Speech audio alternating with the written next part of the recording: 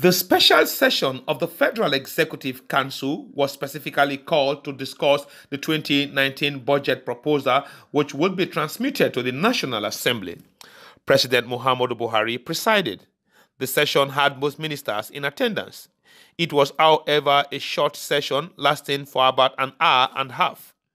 Briefing journalists after council, the Minister of Budget and National Planning, Senator Udoma, says council deliberated and approved the 2019 budget proposal for transmission to the National Assembly.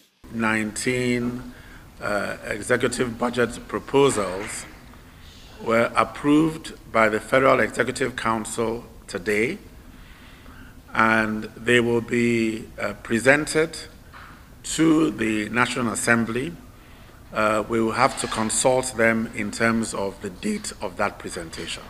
Expectedly, journalists asked several questions, hoping he would disclose some details about the budget. No, as you know, I think many of you are very experienced. You've been covering budget issues for a long time. The budget is the president's budget, and it's the president that presents it. I would not want to be usurping his role or his authority. He presents the budget.